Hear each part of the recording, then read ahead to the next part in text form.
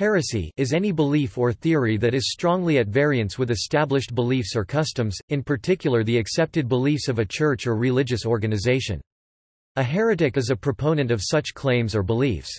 Heresy is distinct from both apostasy, which is the explicit renunciation of one's religion, principles or cause, and blasphemy, which is an impious utterance or action concerning God or sacred things. The term is usually used to refer to violations of important religious teachings, but is used also of views strongly opposed to any generally accepted ideas. It is used in particular in reference to Christianity, Judaism, and Islam, in certain historical Christian, Islamic and Jewish cultures, among others. Espousing ideas deemed heretical has been and in some cases still is subjected not merely to punishments such as excommunication, but even the death penalty. Etymology.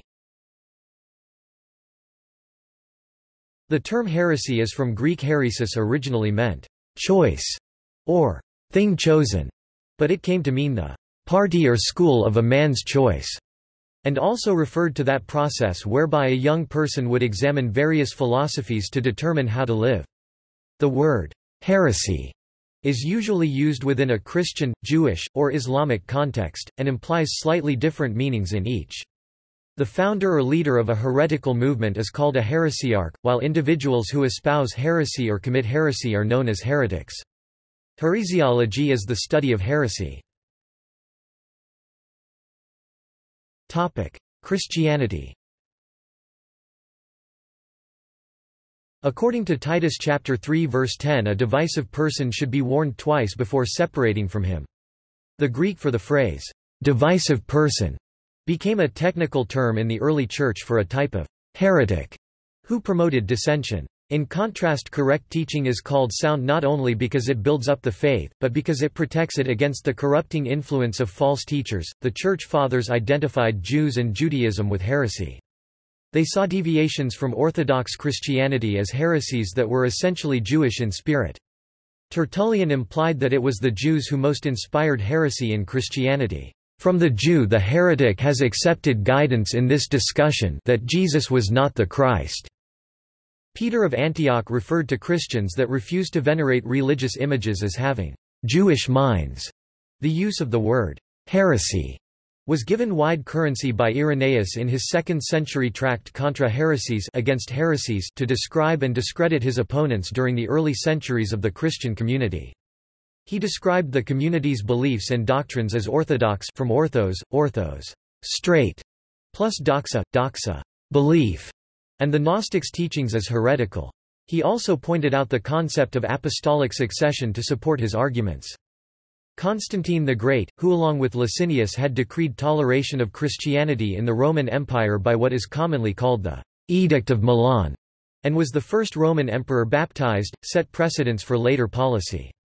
By Roman law the emperor was Pontifex Maximus, the high priest of the College of Pontiffs, Collegium Pontificum, of all recognized religions in ancient Rome. To put an end to the doctrinal debate initiated by Arius, Constantine called the first of what would afterwards be called the ecumenical councils and then enforced orthodoxy by imperial authority. The first known usage of the term in a legal context was in AD 380 by the Edict of Thessalonica of Theodosius I, which made Christianity the state church of the Roman Empire. Prior to the issuance of this edict, the Church had no state-sponsored support for any particular legal mechanism to counter what it perceived as heresy. By this edict the state's authority and that of the Church became somewhat overlapping. One of the outcomes of this blurring of Church and state was the sharing of state powers of legal enforcement with Church authorities. This reinforcement of the Church's authority gave Church leaders the power to, in effect, pronounce the death sentence upon those whom the Church considered heretical. Within 6 years of the official criminalization of heresy by the emperor, the first Christian heretic to be executed, Priscillian, was condemned in 386 by Roman secular officials for sorcery, and put to death with 4 or 5 followers. However, his accusers were excommunicated both by Ambrose of Milan and Pope Siricius, who opposed Priscillian's heresy, but believed capital punishment to be inappropriate at best and usually unequivocally evil. The Edict of Theodosius II 435 provided severe punishments for those who had or spread writings of Nestorius. Those who possessed writings of Arius were sentenced to death. For some years after the Reformation, Protestant churches were also known to execute those they considered heretics, including Catholics. The last known heretic executed by sentence of the Catholic Church was Spanish schoolmaster Cayetano Ripoll in 1826. The number of people executed as heretics under the authority of the various ecclesiastical authorities is not known. Catholicism. In the Catholic Church, obstinate and willful manifest heresy is considered to spiritually cut one off from the Church, even before excommunication is incurred. The Codex Justinianus 1:512 defines, "Everyone who is not devoted to the Catholic Church and to our Orthodox holy faith," a heretic. The Church had always dealt harshly with strands of Christianity that it considered heretical, but before the 11th century these tended to center on individual preachers or small localized sects, like Arianism, Pelagianism, Donatism, Marcionism and Montanism. The diffusion of the almost Manichaean sect of Paulicians westwards gave birth to the famous 11th and 12th century heresies of Western Europe. The first one was that of Bogomils in modern-day Bosnia, a sort of sanctuary between Eastern and Western Christianity. By the 11th century, more organized groups such as the Paterini, the Dulcinians, the Waldensians and the Cathars were beginning to appear in the towns and cities of northern Italy, southern France and Flanders. In France the Cathars grew to represent a popular mass movement and the belief was spreading to other areas. The Cathar Crusade was initiated by the Catholic Church to eliminate the Cathar heresy in Languedoc. Heresy was a major justification for the Inquisition, Inquisitio Hereticae Pravitatis, inquiry on heretical perversity, and for the European wars of religion associated with the Protestant Reformation. Galileo Galilei was brought before the Inquisition for heresy, but abjured his views and was sentenced to house arrest, under which he spent the rest of his life. Galileo was found vehemently suspect of heresy, namely of having held the opinions that the Sun lies motionless at the center of the universe, that the Earth is not at its center and moves, and that one may hold and defend an opinion as probable after it has been declared contrary to Holy Scripture. He was required to abjure, curse and detest those opinions. Pope Saint Gregory stigmatized Judaism and the Jewish people in many of his writings. He described Jews as enemies of Christ. The more the Holy Spirit fills the world, the more perverse hatred dominates the souls of the Jews. He labeled all heresy as Jewish, claiming that Judaism would pollute Catholics and deceive them with sacrilegious seduction. The identification of Jews and heretics in particular occurred several times in Roman Christian law. Eastern Orthodox Church. In Eastern Orthodox Christianity, heresy most commonly refers to those beliefs declared heretical by the first 7 ecumenical councils. Since the Great Schism and the Protestant Reformation, various Christian churches have also used the concept in proceedings against individuals and groups those churches deemed heretical. The Orthodox Church also rejects the early Christian heresies such as Arianism, Gnosticism, Origenism, Montanism, Judaizers, Marcionism, Docetism, Adoptionism, Nestorianism, Monophysitism, Monothelitism and Iconoclasm. Protestantism. In his work, On the Jews and Their Lies, 1543, German Reformation leader Martin Luther claims that Jewish history was assailed by much heresy, and that Christ the Logos swept away the Jewish heresy and goes on to do so, as it still does daily before our eyes. He stigmatizes Jewish prayer as being blasphemous and a lie, and vilifies Jews in general as being spiritually blind and surely possessed by all devils. Luther calls the members of the Catholic Church Papists and heretics, and has a special spiritual problem with Jewish circumcision. In England, the 16th century European Reformation resulted in a number of executions on charges of heresy. During the 38 years of Henry VIII's reign, about 60 heretics, mainly Protestants, were executed and a rather greater number of Catholics lost their lives on grounds of political offences such as treason, notably Sir Thomas More and Cardinal John Fisher, for refusing to accept the King's supremacy over the Church in England. Under Edward VI, the heresy laws were repealed in 1547 only to be reintroduced in 1554 by Mary I. Even so, 2 radicals were executed in Edward's reign, one for denying the reality of the Incarnation, the other for denying Christ's divinity. Under Mary, around 290 people were burned at the stake between 1555 and 1558 after the restoration of papal jurisdiction. When Elizabeth I came to the throne, the concept of heresy was retained in theory but severely restricted by the 1559 Act of Supremacy, and the 180 or so Catholics who were executed in the 45 years of her reign were put to death because they were considered members of a subversive fifth column. The last execution of a heretic in England occurred under James VI and I in 1612.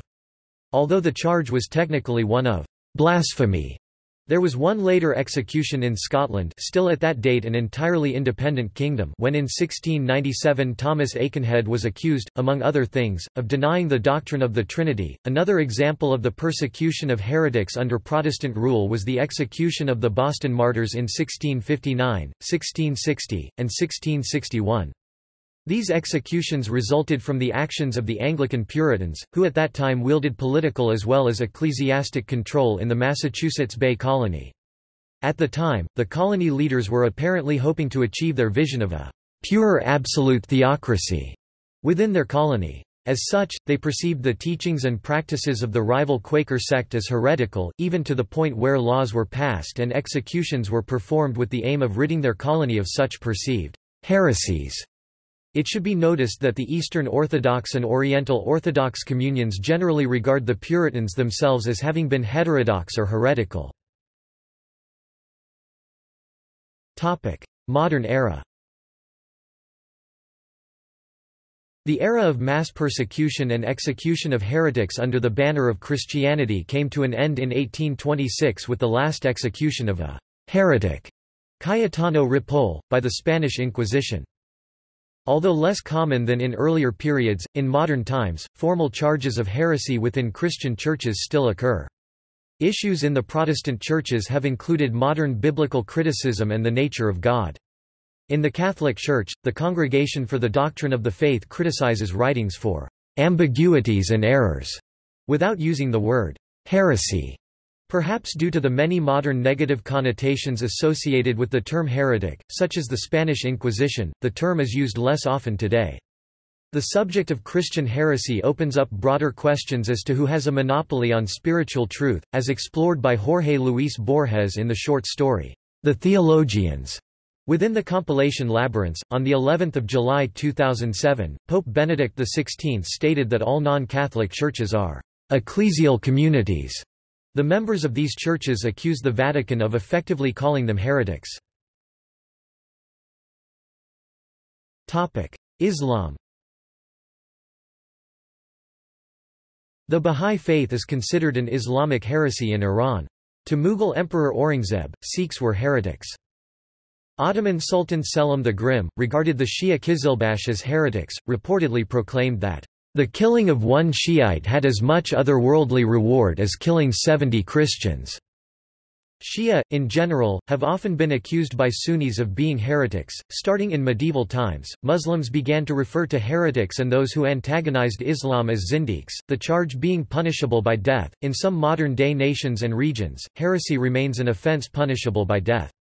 One example is the 1989 fatwa issued by the government of Iran, offering a substantial bounty for anyone who succeeds in the assassination of author Salman Rushdie, whose writings were declared as heretical. Judaism. Orthodox Judaism considers views on the part of Jews who depart from traditional Jewish principles of faith heretical. In addition, the more right-wing groups within Orthodox Judaism hold that all Jews who reject the simple meaning of Maimonides' 13 principles of Jewish faith are heretics. As such, most of Orthodox Judaism considers Reform and Reconstructionist Judaism heretical movements, and regards most of conservative Judaism as heretical. The liberal wing of modern Orthodoxy is more tolerant of conservative Judaism, particularly its right wing, as there is some theological and practical overlap between these groups. Other religions. Neo-Confucian heresy has been described, the act of using Church of Scientology techniques in a form different than originally described by Hubbard is referred to within Scientology as squirreling, and is said by Scientologists to be high treason. The Religious Technology Center has prosecuted breakaway groups that have practiced Scientology outside the official church without authorization. Although Zoroastrianism has had an historical tolerance for other religions, it also held sects like Zurvanism and Mazdakism heretical to its main dogma and has violently persecuted them, such as burying Mazdakians with their feet upright as human gardens. In later periods, Zoroastrians cooperated with Muslims to kill other Zoroastrians deemed as heretical. Non-religious usage. The term, heresy, is used not only with regard to religion but also in the context of political theory. In other contexts, the term does not necessarily have pejorative overtones and may even be complimentary when used, in areas where innovation is welcome, of ideas that are in fundamental disagreement with the status quo in any practice and branch of knowledge. Scientist, author Isaac Asimov considered heresy as an abstraction. Asimov's views are in Forward, The Role of the Heretic, mentioning religious, political, socio-economic and scientific heresies. He divided scientific heretics into endo-heretics, those from within the scientific community, and exo-heretics, those from without. Characteristics were ascribed to both and examples of both kinds were offered. Asimov concluded that science orthodoxy defends itself well against endo-heretics by control of science education, grants and publication as examples, but is nearly powerless against exo-heretics. He acknowledged by examples that heresy has repeatedly become orthodoxy. The revisionist paleontologist Robert T. Bacher, who published his findings as the Dinosaur Heresies, treated the mainstream view of dinosaurs as dogma. I have enormous respect for dinosaur paleontologists past and present. But on average, for the last 50 years, the field hasn't tested dinosaur orthodoxy severely enough. Page 27. Most taxonomists, however, have viewed such new terminology as dangerously destabilizing to the traditional and well-known scheme. Page 462. This book apparently influenced Jurassic Park. The illustrations by the author show dinosaurs in very active poses, in contrast to the traditional perception of lethargy. He is an example of a recent scientific endo-heretic. Emanuel Velikovsky is an example of a recent scientific exo-heretic. He did not have appropriate scientific credentials or did not publish in scientific journals. While the details of his work are in scientific disrepute, the concept of catastrophic change, extinction event and punctuated equilibrium has gained acceptance in recent decades. The term heresy is also used as an ideological pigeonhole for contemporary writers because, by definition, heresy depends on contrasts with an established orthodoxy. For example, the tongue-in-cheek contemporary usage of heresy, such as to categorize a Wall Street heresy, a Democratic heresy, or a Republican heresy, are metaphors that invariably retain a subtext that links orthodoxies in geology or biology or any other field to religion. These expanded metaphoric senses allude to both the difference between the person's views and the mainstream and the boldness of such a person in propounding these views. Selected quotations. Thomas Aquinas. Wherefore if forgers of money and other evil-doers are forthwith condemned to death by the secular authority, much more reason is there for heretics, as soon as they are convicted of heresy, to be not only excommunicated but even put to death. Summa Theologica, c. 1270. Isaac Asimov. Science is in a far greater danger from the absence of challenge than from the coming of any number of even absurd challenges. Gerald Brennan. Religions are kept alive by heresies, which are really sudden explosions of faith. Dead religions do not produce them. Thoughts in a Dry Season, 1978. Geoffrey Chaucer. Thou hast translated the Romance of the Rose, that is a heresy against my law, and maketh wise folk from me withdraw. The Prologue to the Legend of Good Women, c. 1386. G. K. Chesterton. Truths turn into dogmas the instant that they are disputed. Thus every man who utters a doubt defines a religion." Heretics, 12th edition, 1919. G. K. Chesterton. "But to have avoided all heresies has been one whirling adventure, and in my vision the heavenly chariot flies thundering through the ages, the dull heresies sprawling and prostrate, the wild truth reeling but erect." Orthodoxy, 1908. Benjamin Franklin. "Many a long dispute among divines may be thus abridged, it is so. It is not. It is so. It is not." Poor Richard's Almanac, 1879. Helen Keller. "The heresy of one age becomes the orthodoxy of the next." Optimism, 1903. Lao Tzu. "Those who are intelligent are not ideologues. Those who are ideologues are not intelligent." Tao Te Ching, verse 81, 6th century BCE. James G. March on the relations among madness, heresy, and genius. We sometimes find that such heresies have been the foundation for bold and necessary change, but heresy is usually just new ideas that are foolish or dangerous and appropriately rejected or ignored. So while it may be true that great geniuses are usually heretics, heretics are rarely great geniuses. Montesquieu. "No kingdom has ever had as many civil wars as the kingdom of Christ." Persian Letters, 1721. Friedrich Nietzsche. "Whoever has overthrown an existing law of custom has hitherto always first been accounted a bad man, but when, as did happen, the law could not afterwards be reinstated and this fact was accepted, the predicate gradually changed. History treats almost exclusively of these bad men who subsequently became good men." Daybreak, section 20. See also: Convention norm, Deviationism, Harem, Heterodoxy, Mores, Norm social, Schism, Sin. Notes. References. Bibliography. Henderson, John B. 1998. The Construction of Orthodoxy and Heresy, Neo-Confucian, Islamic, Jewish, and Early Christian Patterns. Albany, New York, State University of New York Press. External links. Some quotes and information in this article came from the Catholic Encyclopedia. In French, Cathars of the Middle Age, Philosophy and History. What is Heresy? By Wilbert R. Gorish, Lutheran.